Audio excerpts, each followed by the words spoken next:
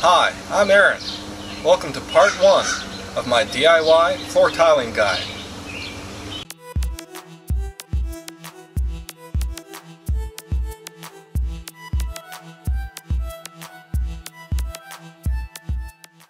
Before,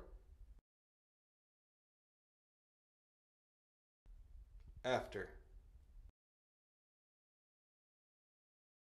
Before, after. Before, after. After.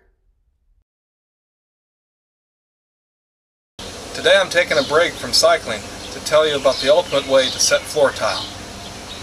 I went to Lowe's and I was looking at the aisles and I saw that there's a man named Tavy that had a number of neat items like this. Here he is right here. This is Tavy. He has these tile spacers. You see? You can buy them at Lowe's. You put them in between your tiles. So I sent him an email, and believe it or not, he actually said he wanted to Skype with me and teach me how to set floor tile. Take a look. Check me straight as to make sure it's still in alignment. Slide it over. You may have moved it. Is it on the pencil marks? Yeah. Yeah, it is. Alright. We always have to keep checking that always, because you cannot afford to make a mistake. You'd have to throw all 4 tiles away that go around the toilet if you screw up. Who is this tile guide for? It's for 3 types of people. It's for someone who wants to set their own floor tile. It's for someone who wants to hire a contractor to come out and do the floor tile, but you want to know something about it before it starts, so you can see who might be best for the job. It's also for the contractor who's looking for a new way to set floor tile and create more business. Now, what am I talking about here? Tavy has created the best way to set floor tile. Normally when you set floor tile, it's permanent. You can't really remove it. It's concrete, bonded by a mortar layer that is not removable. You have to pulverize it. It creates a lot of dust. And there are special contractors that can deal with this dust, but generally it's a permanent kind of thing. And why is that bad? Because 10 years from now, you may want to change your floor tile. And you realize you can't do it. Or to do it would be cost prohibitive. Also, what happens if you crack some of your floor tile, you want to replace it? You know, it becomes troublesome. But what Tavy has done is he takes a first base layer that's pretty much like peanut butter. He calls it 008, 008. It never, ever dries. So it is just like Nutella or peanut butter. So what you do is you put down 008, the peanut butter layer. Then you put down a layer of thin skin, which is just a thick kind of paper. On top of that is what you put the regular mortar, the thin set mortar. That's the part that never can be broken without dust. So you bond the 008 to the thin skin paper. Then you take the mortar, the thin set mortar, and you bond that to the tile. And that creates a very strong, very durable layer of tile. And if you ever want to remove it, you just lift up the thin skin, the thick paper, and can replace it. You can replace one tile, you can replace all the tile. It becomes trivial. So let's talk about some of the most important items you need if you're going to do your own tile job. Number 1, you want a trowel like this one. You see this? It has U-notches, shaped like a U. Okay? So what's important about these U-notches? Well, when you lay down your tile and you make a layer of thin set, you need to have ridges so the air can escape, because air is your enemy. If you have air underneath your tile, something heavy can cause it to crack. So you put this across your thin set mortar, you lay your tile down, and by having a U-notch, it makes it much easier to fall down. So if somebody comes out, a contractor says, let me see your trowel. Is it square notched or is it U-notched? Does it have a curve at the bottom? If it's not U-notched, tell them to go home. Tell them to go get a U-notch. You only want to deal with somebody who uses a U-notched trowel. If you're going to do it yourself, you get a U-notched trowel. They're a little bit hard to find, You can't get them at Lowe's, you can't get them at Home Depot unless it's a special order. So contact me if you have trouble finding them, or contact Armin. We'll help you find them. The other kind of trowel you need is this one, with these little tiny razor teeth. Alright? Why do you want to use this? This is what you're going to use for your 008 to spread that on. You don't need a thick layer 008. It creates like a suction. If you can imagine peanut butter holding on to a layer of paper, this is all you need to put on your 008. Okay? You need some sponges. Sponges like these. These will do the trick. You need them to wash different things. You'll need it to get the grout off of your towel. Okay? You need sponges like that. Now, let me tell you about the coolest thing. Alright? It's Tavy's towel puck. Alright? This towel puck is just like a hockey puck almost. In fact, you probably could use a hockey puck, but this is pretty cheap. I just went in and got Tavy's towel puck. It's got a little bubble on it. I never really used that. But why do you want to use this? Let me show you in a video. But what you do is you run it over your towel and see if there's anything that's uneven. Ask a contractor who comes out and say, you know, how can you ensure that I'm not going to have a toe kicker? That when I'm running across the floor, I'm not going to stub my toe because one layer of towel is above the other.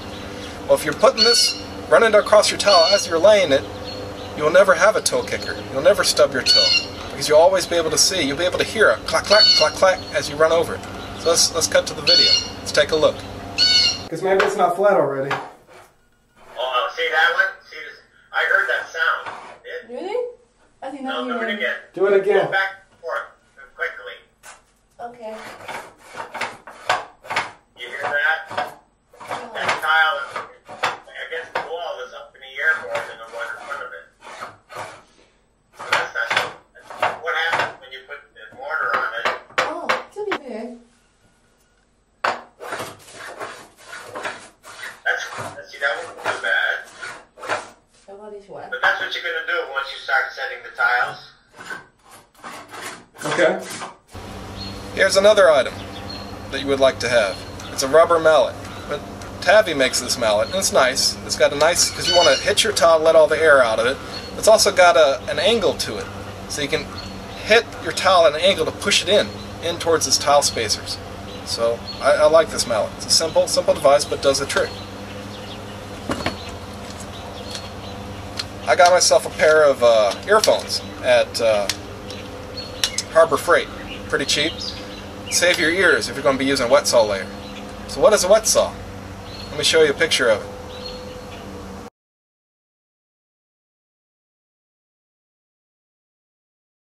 You'll need what's called a rubber float. Okay? This rubber float is what you're going to use to put the grout on. You push the grout into the cracks. That's the part that's in between every little tile. The little cement there, they call that grout. You rub this, you push that right into those cracks. You need a rubber float. You'll need what's called a margin trowel. Okay? This margin trowel is what you'll use to stir up your mortar, your thin set mortar, and to spread it around. Very, very important little tool.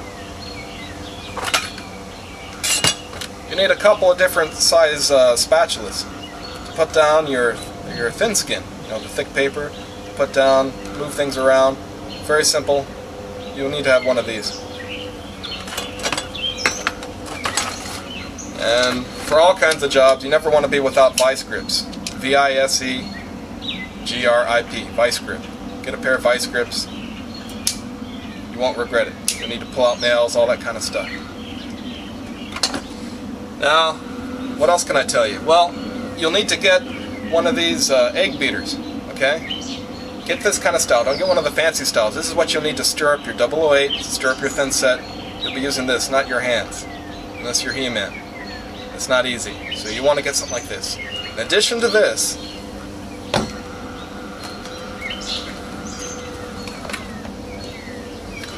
you want to get a nice drill, okay? Something like this, right? Okay. So what's cool about this drill? Well, this drill has a gear reduction chuck, a 1/2-inch bit. A gear reduction chuck is very important. It means it's not going to spin that fast. It'll spin like maybe 800 revolutions per minute, definitely less than 1,000 revolutions per minute. Only something with a gear reduction chuck is going to be able to spin and turn 008. Spin and turn the thin set mortar. Mix it up. Battery operated tools probably won't work. Corded tools generally won't work unless they have a gear reduction chuck. This from Harbor Freight was 40 bucks. It's really hard to beat. It's a great deal. That's what you'll need to do this kind of job. Don't try to use any other kind of drill. You'll blow it out. Start smoking. Believe me.